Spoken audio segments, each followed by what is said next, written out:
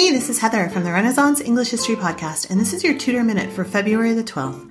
Today in 1554, Lady Jane Grey and her husband Guilford Dudley were executed at the Tower of London. Jane actually ran into her husband's body on the cart as it was being carried back inside and she was being led out to her own execution. She stayed composed throughout. Her execution speech shows how intelligent she really was at just age 17. She said, "Good people, I am come hither to die, and by law I am condemned to the same. The fact indeed against the Queen's Highness was unlawful, and the consenting thereunto by me.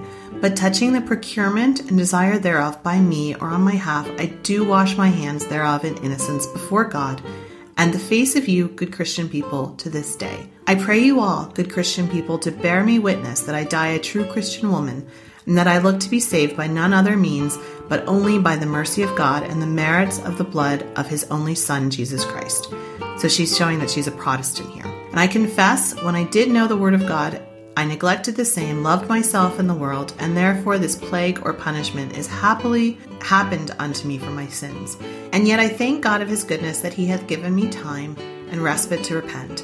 And now, good people, while I am alive, I pray you assist me with your prayers." And Jane died.